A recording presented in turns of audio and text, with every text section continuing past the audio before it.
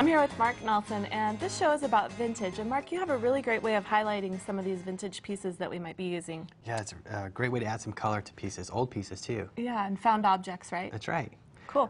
What this is it's a paint that you can paint on, and it's an acrylic hybrid. So what you can do is you can paint it on and then cook it in an oven dedicated to not food. Okay, Yeah, so if you have an don't extra put it in your kitchen oven. In your studio or like a toaster oven or Right, something. right. And if you bake it at 320 degrees for about 30 minutes, it's going to be permanent. Wow. It's very So we tough. had a show last season where we talked about painting with nail polish onto some metal components. Right. So this is, the finish might be similar, but this is way more permanent and it's non-toxic. Non-toxic. It has very low VOCs, and so it's not harmful to breathe. It's water-based, very easy to clean up. Oh, easy to clean up. Right. Okay, so it's pre-mixed. Where do you begin? Well, you do want to stir it. It is pre-mixed, but you want to stir it. You don't want to shake it because it'll put a lot of air bubbles into it. So you're just going to stir it for a little while to make sure all the pigment is nice and like mixed up. Now, I like to use it.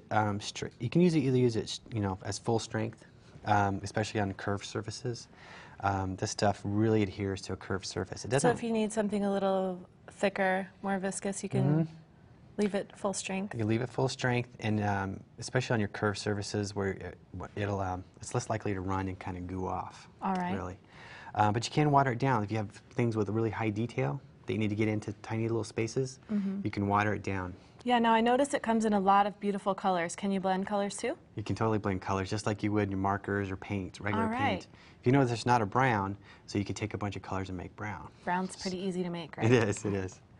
So what you're going to do is you can use a brush, and I'm painting on a board that I will actually put into the oven, the toaster So this oven. is a solderite board that's safe to get hot. Right, right. It's going to be okay. I can reuse it all the time.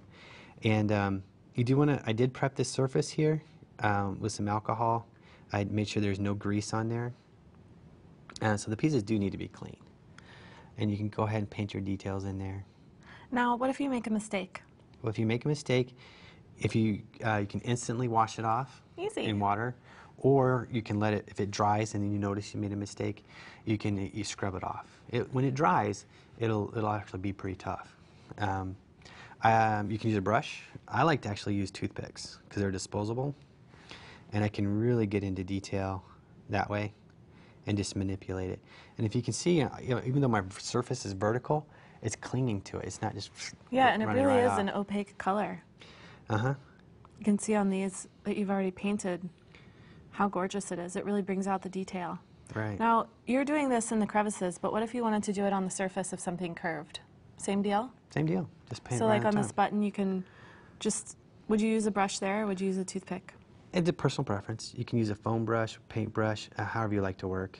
Like I said, I use toothpicks a lot because they're disposable and I'm a little lazy, so I can just throw them away. Now, one of the most important things about using this is it has to be dry before it goes in the oven. So go ahead and wait 24 hours. Just set it aside. Just set it aside and Oh, let but it we're dry so completely. impatient. We just have to wait. Got to have some patience. All right, let's take a look at these that you finished up. Looks like a button. That's a great way to just completely change the look. It totally changed the look, and that's when I thinned it down a little bit to get into those nice little places. And what about this stone? We drilled this on an earlier segment for our show. Drilled Now it, it looks like you added some paint. added some black, put it in the oven. Looks great. Great. And the ring, you really brought out the detail with Right. the paint. Sometimes it's really hard to get that kind of black with oxidizers. So I this wondered would- about that. So this would be a really great substitution for that. And the grapes, making it look a little more realistic there. Right, I still have yet to do some green, but I can go back in and add the green later and go ahead and refire it. Oh, okay. So you can always add to it and bake it again. Yeah, So you can do this paint on anything that will withstand the temperature of the oven. it's got to take the temperature. So it's yeah. not limited to metal things. You can do the stone, you could do glass. Mm-hmm. You have another piece here with the recessed areas that are black. Right, So again, that's a place where if you didn't want a patina, you add the paint. right, exactly. And then these glass marbles. Yeah, Great just idea. made some eyeballs.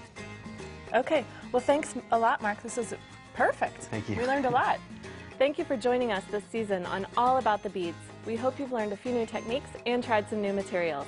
We've been getting some fantastic suggestions for new projects on our Facebook page, so watch for your favorite jewelry designs next season on Beads, Baubles, and Jewels.